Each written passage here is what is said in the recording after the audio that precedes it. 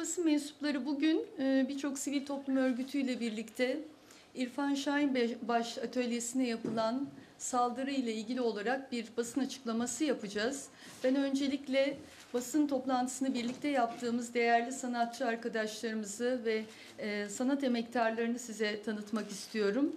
DETİS'ten Akif Yeşilkaya, Ferahnur Barut, Oktay Bal, Kutay Sungar.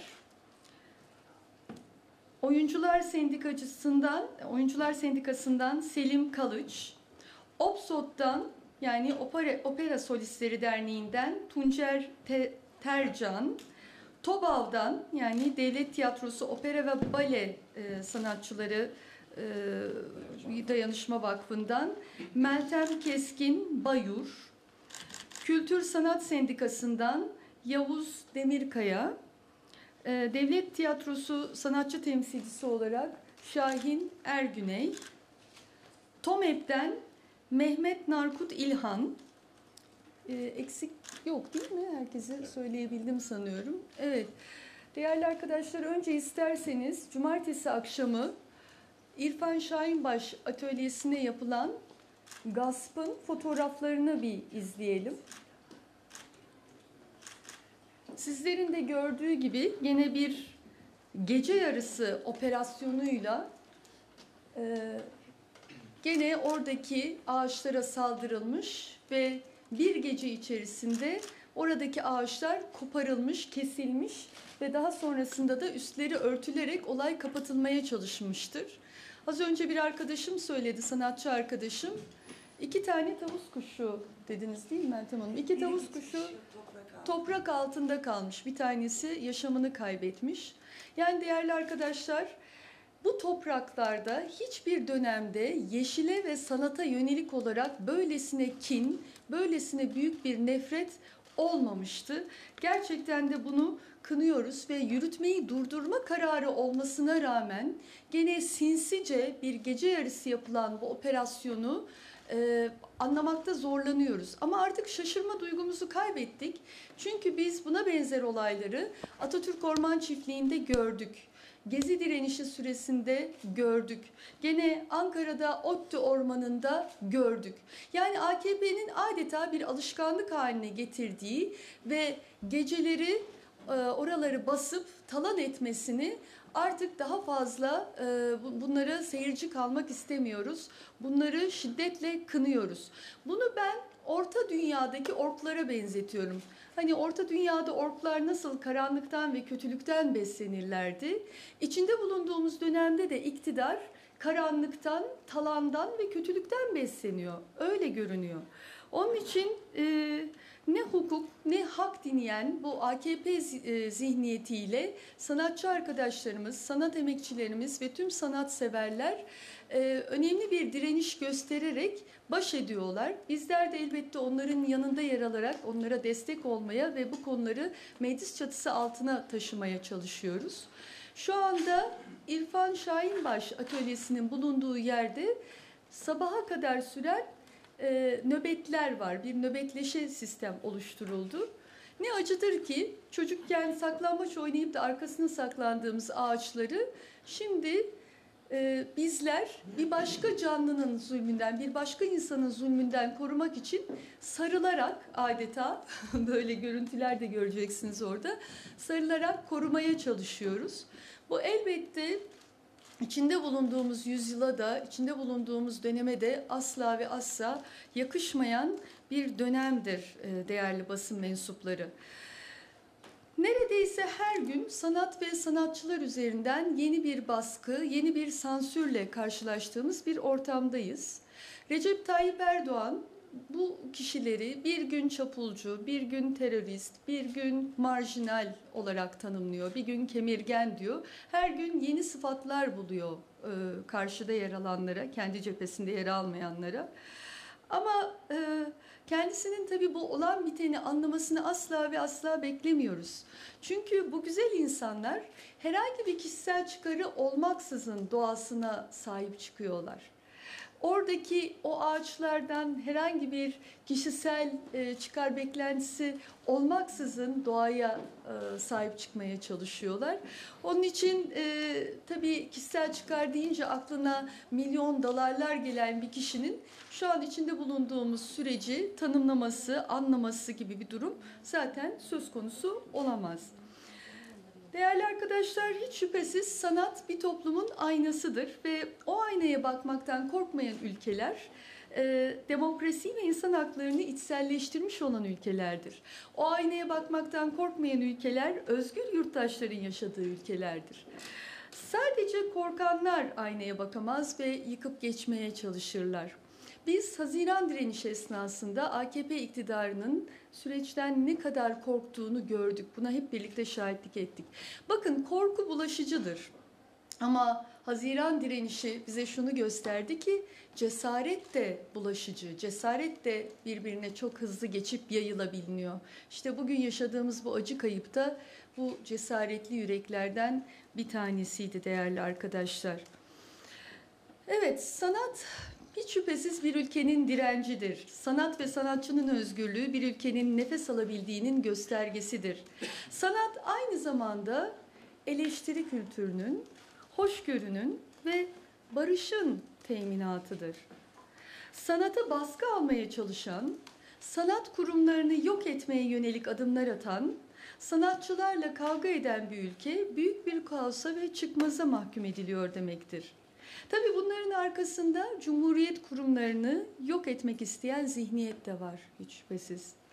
Sanatı baskı altına alıp yok etmeye çalışanlara tek bir söz hatırlatacağım. Bu söz Hipokrates'in sözü. Hayat kısa, sanat uzundur. Ben şimdi mikrofonu sanatçı arkadaşlarımıza vermek istiyorum ve sivil toplum örgütlerinin temsilcilerine vermek istiyorum. İlk olarak isterseniz Yavuz Bey, sizden başlayalım. Böyle buyurabilirsiniz, mikrofonla daha rahat.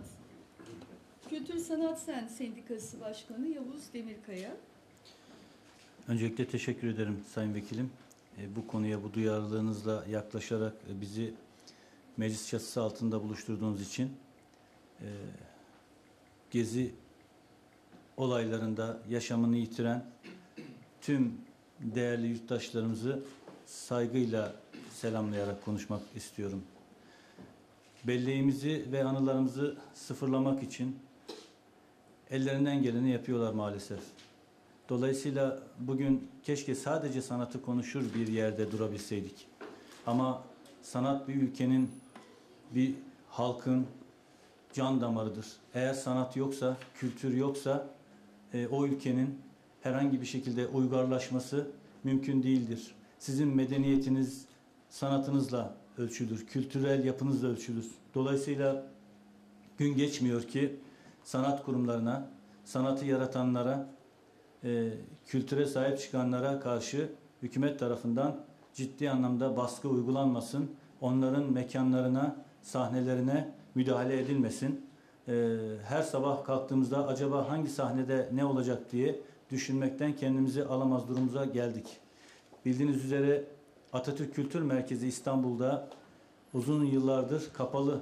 Muhsin Ertuğrul, Emek Sineması, Ankara'da Akün ve Şinasi sahneleri, satışları son anda bizler tarafından Sayın Vekilimizin de olduğu bir platformla ancak durdurulabildi. Ve şimdi nihayetinde İrfan Şahinbaş Atölyesi sahnesinde gerçekleşen bu yıkım, bu talan bizleri gerçekten derinden yaraladı. Dolayısıyla İrfan Şahinbaş Türkiye'nin tüm sahnelerine, devlet tiyatrolarının araç gereç üreten yeri, ciddi anlamda bir fabrika. Bunu çok çok önemsediğimizi de buradan bir kez daha belirtmek istiyorum. Bu nedenle Kültür ve Turizm Bakanlığı'nın hazırlamış olduğu Türkiye Sanat Kurumu adı altında yasa tasarısı taslakta aslında bunun legalleşmesinin önünü açan maddeler bulunduğunu buradan uyarmak istiyorum.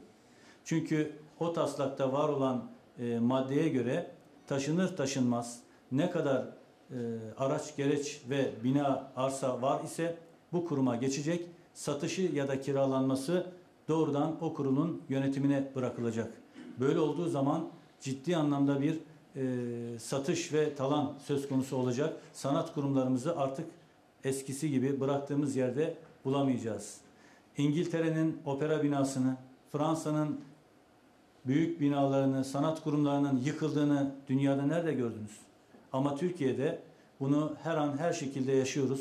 Dolayısıyla bu konuyu TÜSAK yasası da dahil olmak üzere Kültür ve Turizm Bakanı'nı hem bu yasa tasarısını geri çekmeye hem de bu müdahalelere kendi kurumlarına yapılan, kendi sanatçılarına ve halka, çünkü halkın izleme özgürlüğünü engelleyen bir yaklaşımdır, müdahale etmesini buradan tekrar sizin vasıtanızla söylemek istiyorum. Teşekkür ediyorum. Şimdi DETİS'ten Akif Bey'i alalım buraya. Akif Yeşilkaya. Merhabalar. Bugün Aylin Hanım da bahsettiği gibi Türkiye kötü bir sabaha uyandı. Evinden ekmek almak için çıkan 15 yaşındaki Berk'in o ekmeği tam 269 gündür evine götüremedi. Bu konuda gerçekten çok üzgünüz. Öncelikle Devlet Tiyatrosu'nun İrfan Şahinbaş tesisleri, mutlaka içinizde orada oyun seyreden çok kişi vardır. Çok birkaç cümleyle anlatmak istiyorum. İçinde 2 tane tiyatro sahnesi olan, prova sahneleri olan, Devlet Tiyatrosu'nda izlediğiniz oyunların iğneden ipliğe, dekorundan kostümüne her şeyinin yapıldığı tam bir tiyatro kampüsüdür. Aslında bir tiyatro üniversitesi gibi çalışır. Yeşil alanıyla Yeni Mahallenin de Ankara'nın da soluk aldığı bir mekandır. Böyle bir mekana bir inşaat firması, bir kooperatif, mahkemenin yürütmeyi durdurma kararına rağmen, yani mahkeme diyor ki orada bir aplikasyon hatası var, düzeltilecektir ve bu süreç içinde oraya bir müdahalede bulunulmaması gerekiyor. Biraz önce fotoğrafları gördünüz. İş makineleriyle gece adeta bir saldırı niteliğinde ağaçlara saldırılıyor. Ve ağaçlar kırılıyor. Bunların içinde çok 50-60 yıllık ağaçlar var. Ben doğrusu bir inşaat firmasının mahkeme kararına rağmen devlete ait bir alana böyle bir saldırı yapabilme cesaretini nereden ve nasıl aldığını doğrusu çok merak ediyorum. Umarım bu konuda bir açıklama yaparlar. Ayrıca Yavuz Bey'in de bahsettiği, Aylin Hanım da bahsettiği TÜSAK yasa tasarısı hakkında birkaç cümle söylemek istiyorum. Herhangi bir konuyu anlatırken çok rakamlara boğmamak gerekir ama çok kısa bir iki örnek vereyim. Devlet Tiyatrosu 81 ilin ilçesinde, köyünde her yıl oyunlar oynar ve yaklaşık 430 bin kilometrelik turne yapar. Burada bulunan oyuncu arkadaşlarımız inanın çocuklarını, eşlerini, ailelerini görmek için çok az zaman bulabiliyorlar bu turneler içinde. Peki Devlet Tiyatrosu bu kadar yoğun ve başarılı çalışırken bir kurumu niye kapatmayı iddia edersiniz? Dersiniz ki ya siz çok iyi çalışıyorsunuz. Evet çok iyisiniz ama canım çok para harcıyorsunuz. O yüzden biz sizi kapatalım. Küçük bir örnek vereyim. Devlet Tiyatrosu'nun 58 sahnesi var. İngiltere'de National Theatre'ın 3 sahnesi var. Yani 20 kat daha fazla sahnemiz var. Onların yıl içinde oynadığı ortalama oyun, biraz abartarak söylüyorum, yaklaşık 10'dur. 10 farklı oyun oynarlar. Devlet Tiyatrosu 150 oyuna çıkan farklı oyun temsil eder. Peki bizim bütçemiz onlardan kaç kat daha fazladır? Yarısıdır. Hatta yarısı bile değildir. Yani 3 sahneye 10 oyuna 87,1 milyon pound harcayan bir National Theatre vardır. Ulusal Tiyatrosu İngiltere'nin. Bunun yaklaşık 1/3'ine neredeyse 150 oyunu 58 sahnede oynayan bir kurum var. O zaman niye kapatmak istersiniz? Çok merak ediyorum. Ayrıca bütün Türkiye'nin sanat atmosferini değiştirecek bir yasa, tıpkı anayasa gibi bütün kurumlarla, paydaşlarla, ilgili herkesle ortak bir mutabakatla çıkar ve şekillenir. Bu konuda da Yavuz Bey'in, Aylin Hanım'ın söylediklerine katılarak bu yasanın tekrar geri çekilip bütün paydaşlarla yeniden gözden geçirilmesi gerektiğine inanıyorum. Çok teşekkür ediyorum. Çok musunuz? Tuncer Tercan, OPSOD'dan. Opera Solistleri Derneği Yönetim Kurulu adına buradayım. Sayın Nazlı Akay'a sonsuz teşekkürler ediyoruz. Sanata ve sanatçıya karşı gösterdiği duyarlılık bizim için çok değerli, çok önemlidir. Hep yan yana, omuz omuza durmaktan büyük mutluluk duyuyoruz, kendilerinden güç alıyoruz.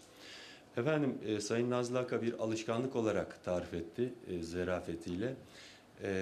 Bir yöntemle karşı karşıya olduğumuzu sanıyorum. Bir iş yapılmaya kalkılınca işte bir yerlere beton, bir yerlere asfalt dökülme projesi önce ağaçları sökmekle başlıyor. Yani günümüzde bir yeşil düşmanlığı, bir ağaç düşmanlığı, ağaca karşı böyle bir tuhaf bir ajitasyon gözlüyoruz. İşte fotoğraflarda da görüldüğü gibi sanat kurumumuzun da ağaçlarına saldırarak başladılar. Ağaçları yıkarak, yok ederek başladılar. Biz sanat alanında örgütlenmiş, lafı çok fazla uzatmayacağım, arkadaşlarımız çok değerli bilgiler verdiler.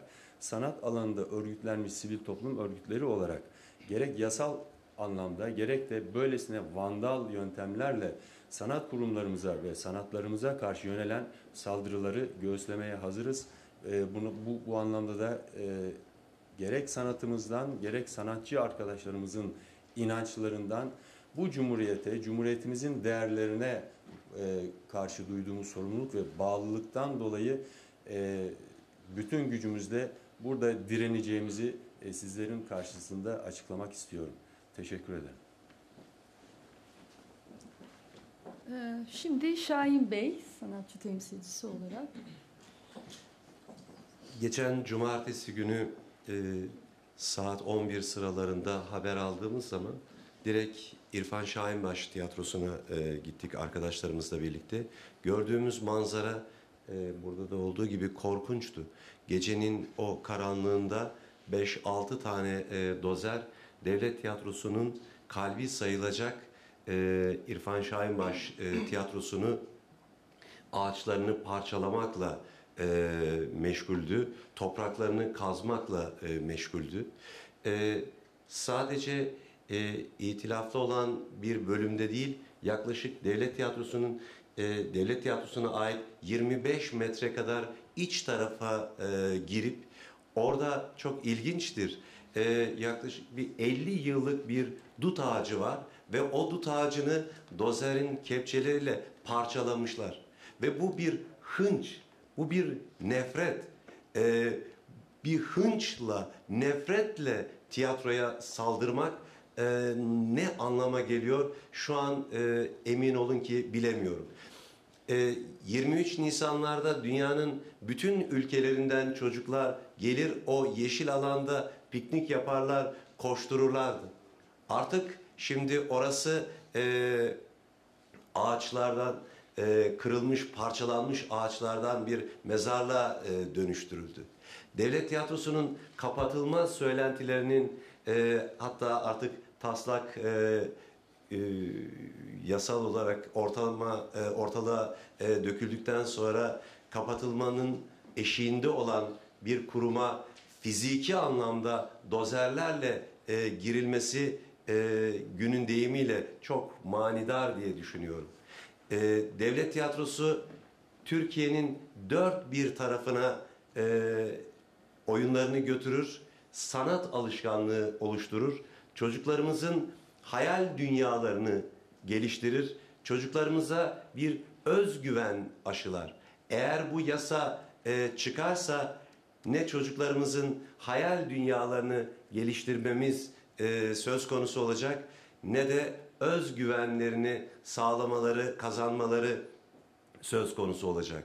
Son derece tehlikeli bir yasa gündeme getiriliyor ve son derece tehlikeli bir şekilde de devlet tiyatrosunun 40 yıllık ağaçları parçalanıyor. Ama devlet tiyatrosu halkla o kadar bütünleşti ki ne 40 yıllık ağaçları parçalanmayla devlet tiyatrosu parçalanır ne de çıkacak bu yasalarla parçalanır. Çünkü tiyatro halkın yüreğinde, Türkiye'nin dört bir yanında nüfuz etmiştir. Onun için ben bir kez daha seyircilerimize, duyarlı insanlara, yetkililerimize bir kez daha seslenmek istiyorum. Lütfen tiyatromuza, operamıza, senfonilerimize sahip çıkalım. Onlar bizim kültürel anlamdaki en önemli değerlerimizden biridir. Son olarak da Meltem Hanım konuşacak TOBAV'dan. İyi günler, merhabalar. Aylin Hanım'a çok çok teşekkür ediyorum. Ben TOBAV Genel Sekreteri olarak burada konuşmam gerekirse Devlet Tiyatrosu'nda oyuncusuyum. Çok teşekkürler Aylin Hanım bizi bir araya getirdiğiniz için. Berkin, sevgili Berkin, bütün çocukları uyandırdın. Sen belki uzun süre uyudun ama şimdi yaşları 12-16 yaş arasındaki çocuklar moda ya da pop şarkıcılarından değil, senden konuşuyorlar birbirlerine. Seni anlatıyorlar gerçekten. Şahit olduğum için söylüyorum. Bir tek bir şey, hepimiz devlet tiyatrosunun, opera ve balesinin, sanat kurumlarının içinde olduğu durumu söyledik, bunu anlattık. Ben başka bir ek yapmak istiyorum. Burada hepimiz hukukun üstünlüğüne inanan insanlar olarak bulunuyoruz. Ve ben kendi adıma da gerçek bir hukuk devletinde yaşadığıma inanmak istiyorum.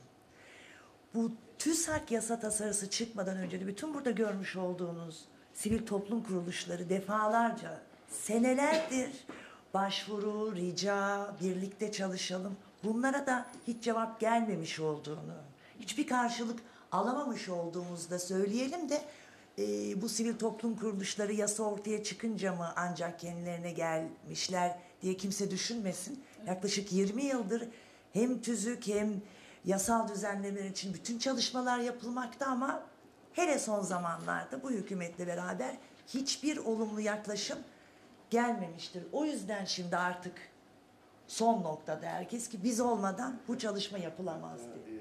Gel. Lütfen sen bildiğin. Biz bakanlıktan istekte bulunduğumuzda böyle bir çalışma olmadığına dair kağıtlar elimizdedir. Elimizde soru sorduk böyle bir çalışma yok. Olmadıysa eğer diye. bakanlıktan istek alındığında elimizde böyle bir çalışma yoktur diye yazılı yanıt başvurularımıza karşılık inkar edildi. yazılı başvurulara yönelik olarak böyle bir yanıt verilmiş. Yani yüz binlerce imza topluyoruz, veriyoruz. Hiçbir şeye cevap gelmiyor sanata. Evet diye oradan bir sürü ama her türlü kampanya, istek, dilek, hadi yapalım birlikte biz buradayız, bu konunun uzmanları burada. Hiçbir şekilde yok sayıp, yasayı da yok sayıp ama ondan sonra da yani o yüzden hepimiz hukukun üstünlüğüne inanıyoruz. Bir hukuk devletinde yaşadığıma inanmak istiyorum ve hem bunun hem Gezi hem Berkin'in bir yaptırımı olması gerektiğine inanıyoruz hepimiz. Böyle olmaz. Anadolu böyle değil. Biz böyle büyümedik. Evet. Bilmiyoruz bunları. Söz almak isteyen- Tamam, siz de bir şey söylemek istiyorsunuz. Aylin Hanım çok teşekkürler. Ben 31 yaşındayım. Devlet tiyatrolarının en genç oyuncularından biriyim. Uzun yıllar en küçük oyuncusuydum.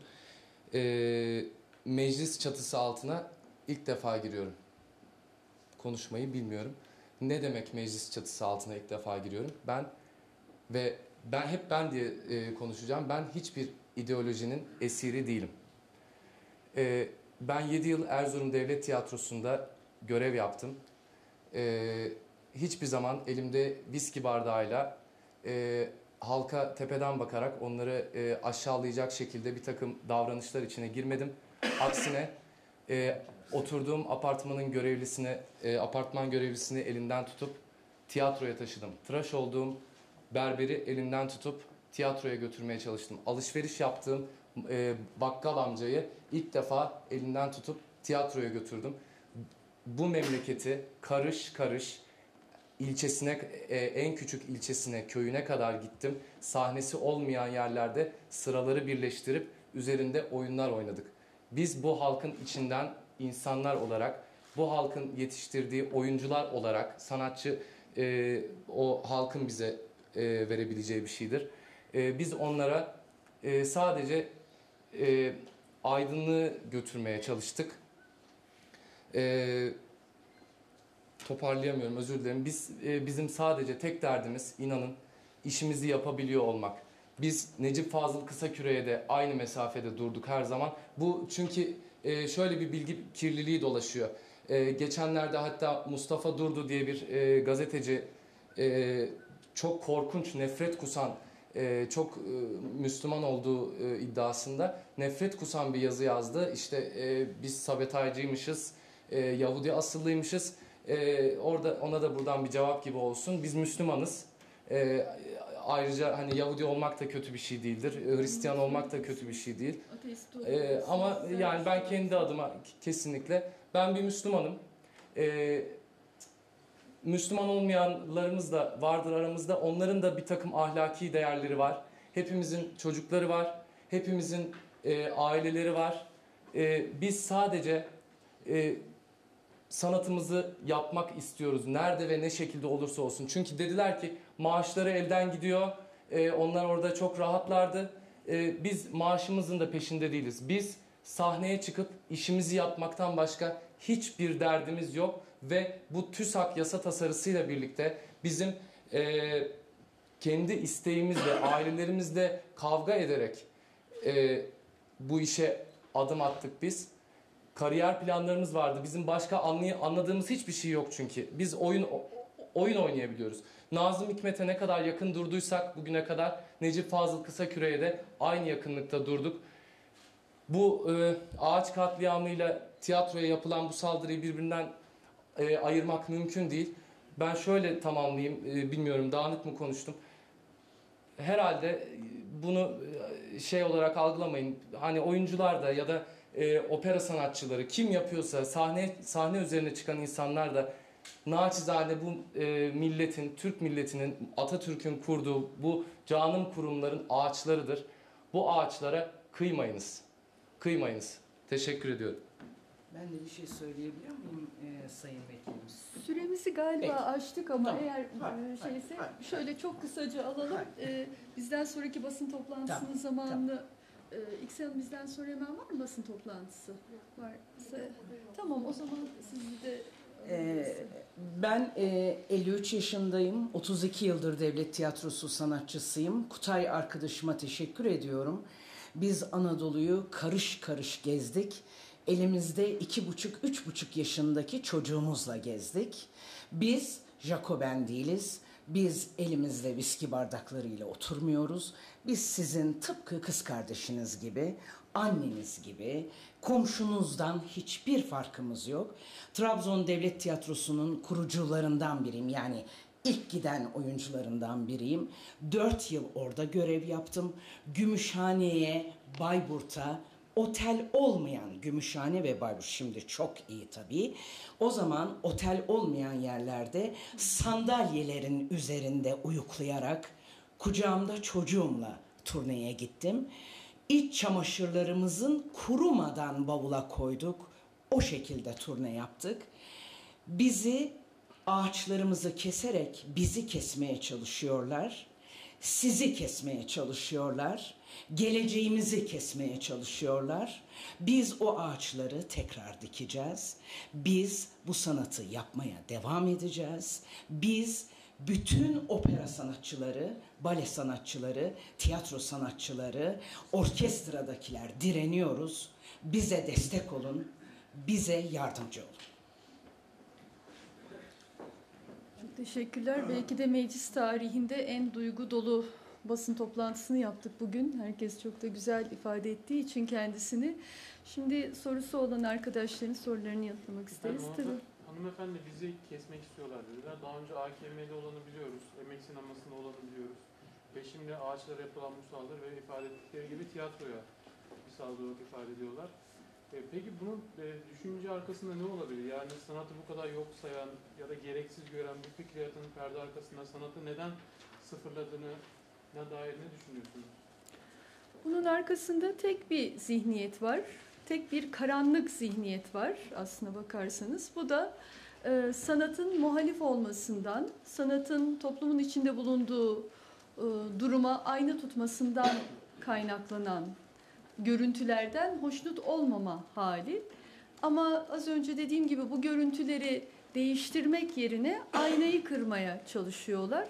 Oysa ki ileri demokrasilerin olduğu ülkelerde asıl olan insan haklarına, özgürlüklere, adalete sahip çıkmaktır. Onun için sanata da özgürlüğümüz gibi bir nefes gibi yani ihtiyacımız var. Bu toplumu daha ileriye götürmek istiyorsak eğer. Ben bir küçük ek yapabilir miyim? Tabii ki, tabii ki. Merhabalar, Oktay Dal ben. Devlet Tiyatrosu Sanatçıları Derneği adına buradayım.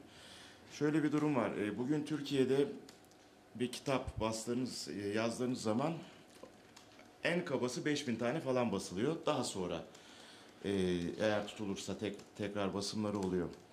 5000 seyirci bizim küçük tiyatromuzun 10 oyunu eder. Yani 10 oyunda 5000 kişiye ulaşırsınız. Sezonda tutmuş bir oyun 100 oyun kadar oynar. Tehlikeyi anlatabiliyor muyum? Çünkü tiyatro aydınlatır, muhalefet eder, bir şeyleri gösterir. Herkese bu kadar çabuk gösterirse onun için kesiliyor olabiliriz.